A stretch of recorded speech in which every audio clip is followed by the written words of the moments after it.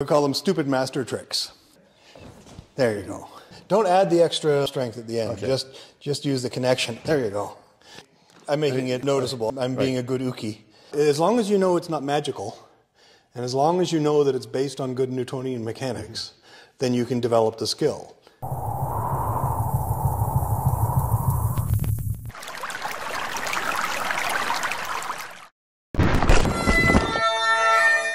Yeah, so you were sitting in the chair and the doctor said, squeeze my fingers, and then he grabbed your wrists. Yeah, and he said, now push away. Now push away. Like that. And I said, I'm sorry. Do the same thing again. And then what? And then I said, okay, I'll do it the right way. So as I did, Yeah. he grabbed me and I went. Yeah, and you struggled. Okay, good. And he said, oh, okay, that's good strength. And then for the rest of the exercise, it was, okay, push here. Yeah. And rather than drop the shoulder Yeah. and whatnot, I just did the right thing. Do it the Tai Chi way. Yeah. And do it with a little more proximal connection there. There you go. Yeah. But of course, I'm making it noticeable. I'm being a good uki. So there we go. That's it. Don't add the extra arm strength at the end. Okay. Just use the connection. There you go. So that's a simple little, we call them stupid master tricks.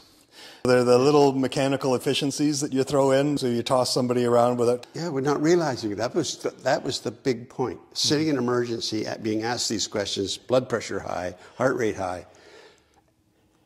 Okay, push me away. Oh, okay. Without even thinking about it. Yeah. Do that again. Okay. So you've got that. So I was down here. I said, okay. Nice. I just tried to make the structure. Do that again and start with the connection really close to you that time, Okay. like the closest part. Just try to sharpen that needle. There you go.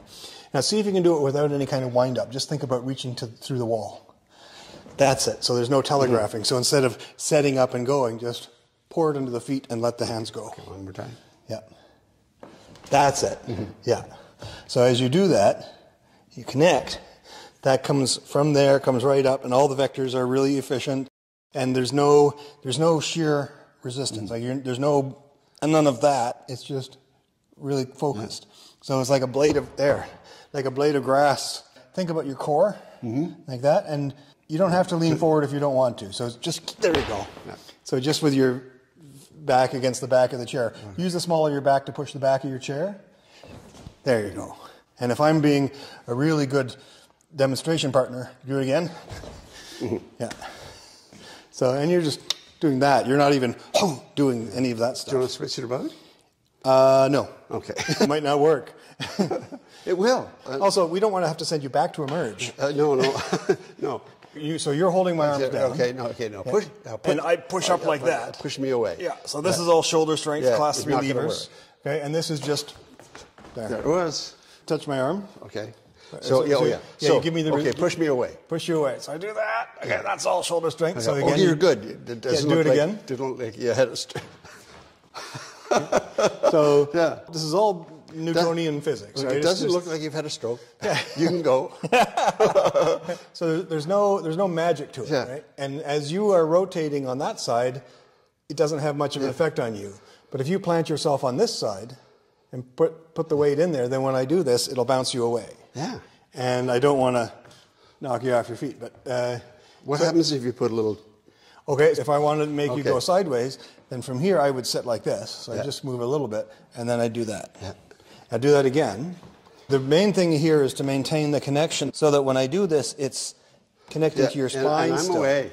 Yeah, but the main thing is that it's connecting to your spine. I'm not fighting your class 3 levers. So if I do everything correctly inside, but I do this, I'm pushing against your arm. Yeah, and this is super tight. Yeah, and if I do this, I've got it mechanically efficient, but I'm pushing against your arm, so you could just let me go. I could. Yeah. I could. But so I'm depending on your class 3 levers to hold you together so that I move you.